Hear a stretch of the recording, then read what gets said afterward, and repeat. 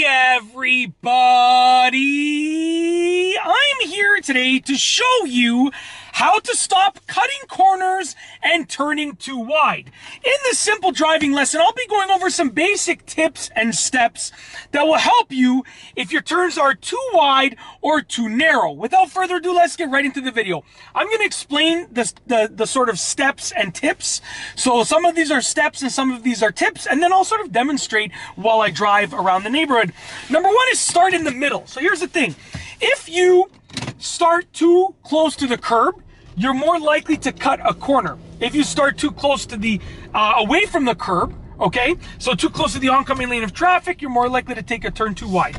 As I wait to make this right turn, I'm starting in the center of where I'm supposed to drive. Now this is a side street, so it doesn't have lane lines. So I'm starting in the center of where I'm supposed to drive. When I turn the wheel, it's less likely that I'll make a turn that's too sharp or too wide, okay?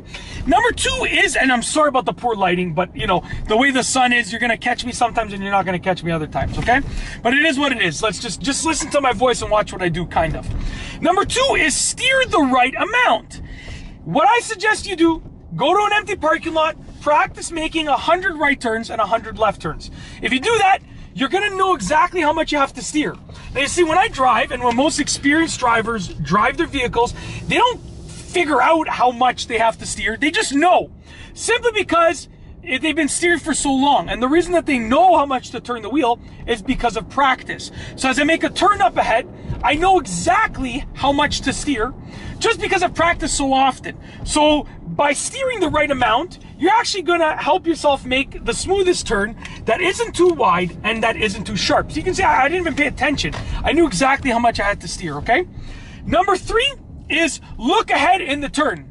Now I don't mean look to the side. I don't mean do this, no. But if I'm turning right, I'm looking at a 45-degree angle towards the right.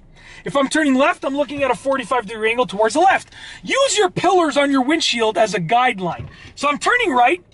Obviously, I'm doing my safety checks. I'm scanning the intersection. Now, as I make the turn, I'm looking at a 45 towards the right, and I straighten out like that.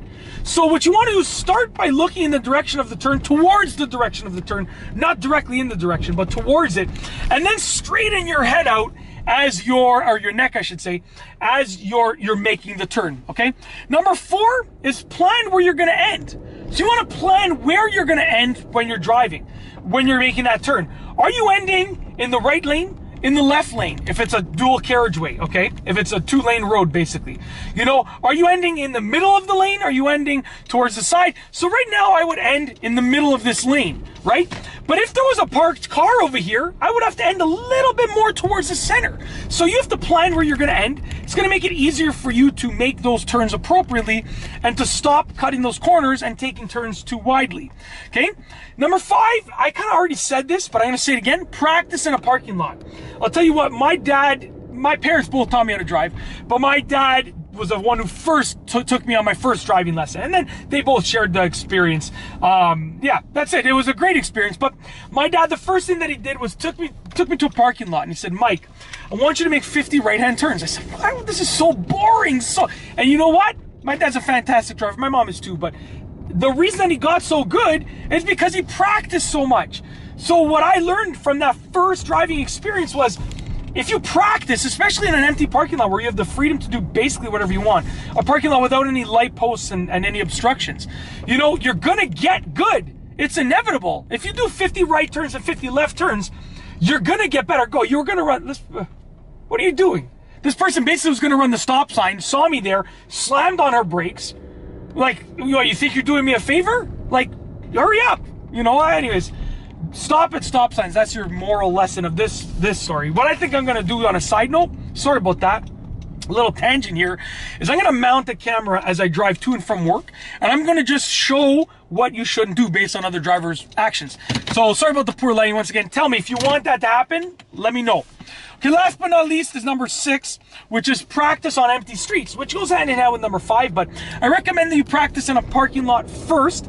Then as you get better, you practice on streets, because you can be amazing at steering in a parking lot, but on streets, you're gonna have different variables. The curves might be the same as in the parking lot, but essentially the curb is there, other traffic is there, parked cars are there. There we go, that's better lighting. basically, there's a whole bunch of other variables that are going to be there. So once you're done practicing in a parking lot, then practice on the streets. Sorry, I just had my tuna sandwich for lunch. I got lots of gas going on here. I apologize. But that's it. That is how to stop cutting corners and turning too wide. A simple driving lesson. If you like this video, please be sure to give it a thumbs up. Let me know what you think down below as a comment. And of course, be sure to subscribe for more great videos just like this one. And that's all I have for you today. Thanks for watching.